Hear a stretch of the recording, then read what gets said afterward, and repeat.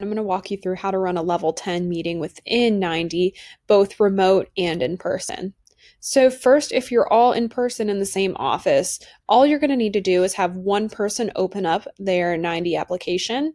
You can go in, press start meeting, and what you're going to do is just put this screen up onto a central TV that's in the room, and everybody else can follow along.